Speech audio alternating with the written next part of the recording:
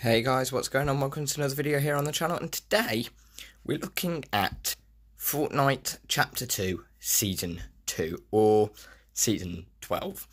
Now, today, Fortnite have gone out of their way with teasers. They have changed their logo on Twitter to a golden F. They've changed their cover photo to 8-Ball versus Scratch with a golden handprint over it. Now, this golden handprint, we've seen it before. We have seen it yesterday in the posters that were put up around the world.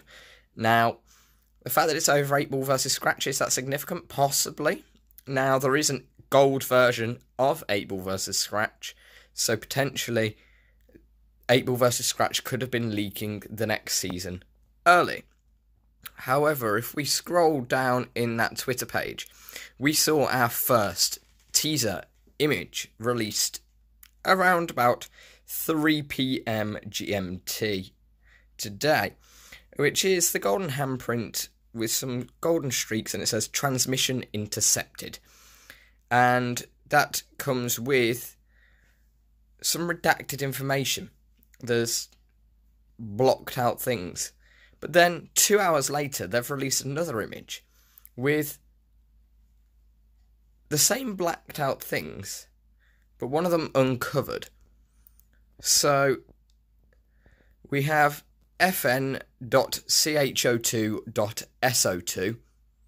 So we've still got transmission intercepted and the fn.cho2.so2, and then we've got blank equals blank blank. So one can assume that we will have 3 more teasers over the next couple of days. Potentially even another one today. If they are doing them every 2 hours, it would make sense it would get one in the next sort of 30 minutes as of the time of recording, then another in 2 hours, and then another at around 11 PM GMT tonight. And then maybe tomorrow we'll get more teasers with different words, potentially. However, I would go by the theory that we're just going to fill in these blanks over the next 2 days, because, believe it or not, we only have tonight, tomorrow, and Wednesday, because Thursday morning at probably 9 AM GMT is the usual time, the game will go offline, and it'll be offline probably for around 3 hours before letting people back in for the new season. So clearly the gold is significant. That handprint is still there in the second picture, and also some people have put together the shards around this image, and it makes the Chaos Agent. Now, there's been a lot of talk, sort of leaks coming out, files and just general sentences talking about an agency. Now, I spoke about this yesterday, how the agents have purchased a card for a safe or something like that.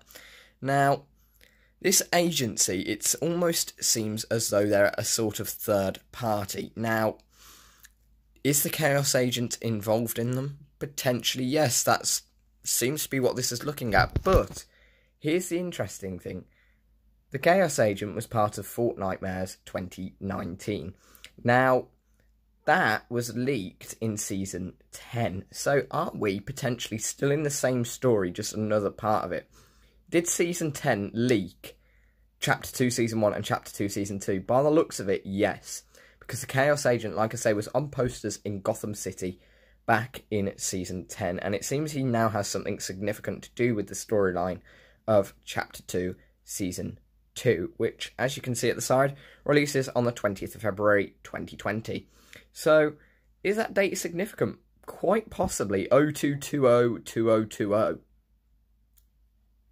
Frankly, you're not going to get much more of a significant date than that. They could have gone for the 2nd of February, so that would have been 02022020, which would have possibly been even cooler, but, like, that date is quite an interesting date, I must admit.